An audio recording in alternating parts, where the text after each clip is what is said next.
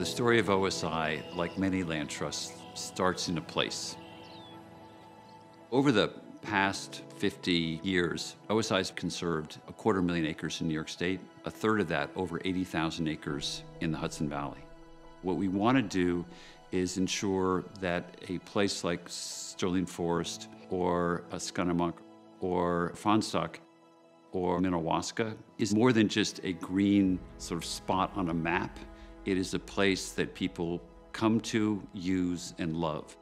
Groups like Open Space Institute make sure that public spaces in the Hudson Valley have public access and knit together protected lands into a much larger landscape of protected places.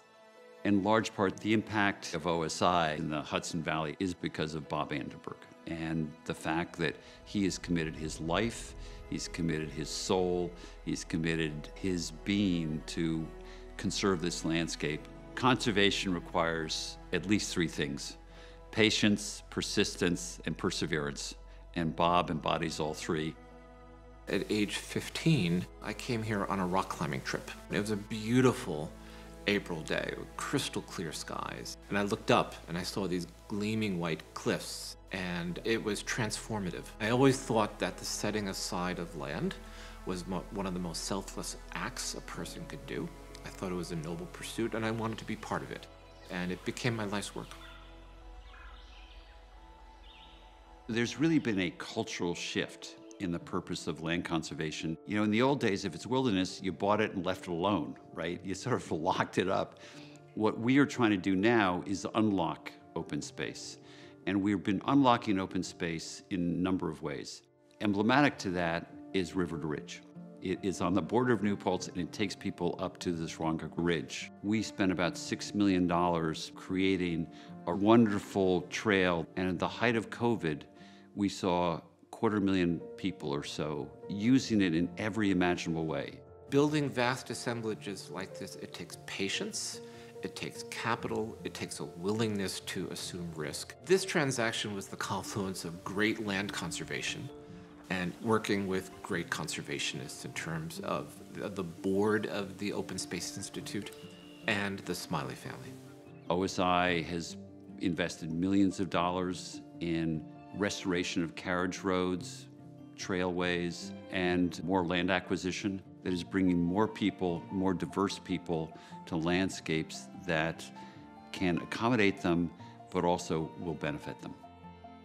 When I think about groups like Open Space Institute, they act as a convener, as a partner to so many of the local land trusts who are here.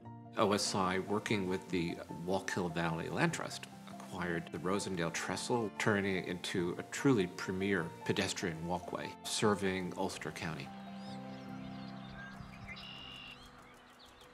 I'm really excited to think about what the future brings, thanks to the work that OSI has done over the last many decades, but also I think about where we're going and think about the leadership that they bring to this community.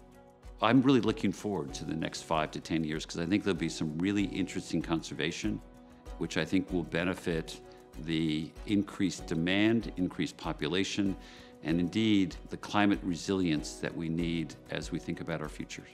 You know, so often when we talk about legacy, the conversation turns to the number of acres, the number of dollars, and how many deals you've done. I almost view it differently. For me to understand OSI's legacy, I get out of bed on a Saturday morning and I go out. And I see people wandering the River to Ridge Preserve, you know, marveling at the views of Mohawk and the Shawangunk Ridge. The Hudson River Valley and New York State is replete with places that, but for OSI, would have been developed. They would not have been open to the general public. And it's been a real joy to see places come into the public domain and become such a part of the fabric of the people who live here.